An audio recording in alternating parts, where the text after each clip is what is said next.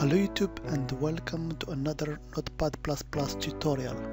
So today I'm going to show you how you can control the different versions of a document when you are using Notepad++. So are you ready? Let's get started.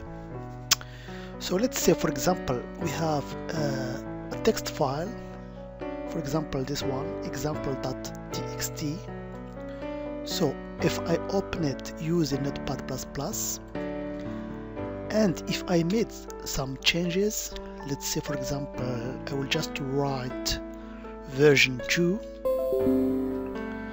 When I save it, so of course the previous version will be written. So if I close this document and I open it again, I will just get the last changes that I have made. But how to control or how to get back to the last versions? So in order to do that, it's very simple. You have to go to your settings, then preferences, and in the backup tab, as you will notice here, backup on save, it's set to none, but I can choose the Verbose backup. Okay, and I can close this setting. So now if I made some changes to this document, so for example let me write version 3, and if I save this document, as you will notice, a new directory has been created called Notepad++ backup. So inside this directory, you will notice that now I have a version of my documents before that I made the changes.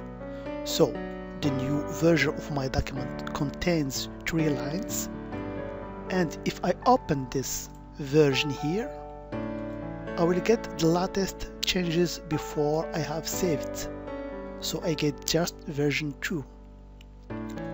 And of course, as you may notice, the text file has been saved with the date and time. So if I made, for example, another change to my document, I will write, for example, version 4, and I save it,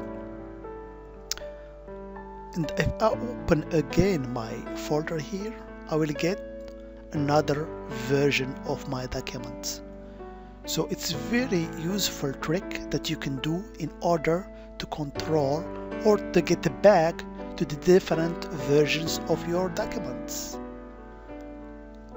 And of course you can customize this folder here. If you don't want to be saved in this document here in the current directory, you can just go to your settings, preferences, the backup tab, and here you can custom the directory. You can choose whenever directory you want.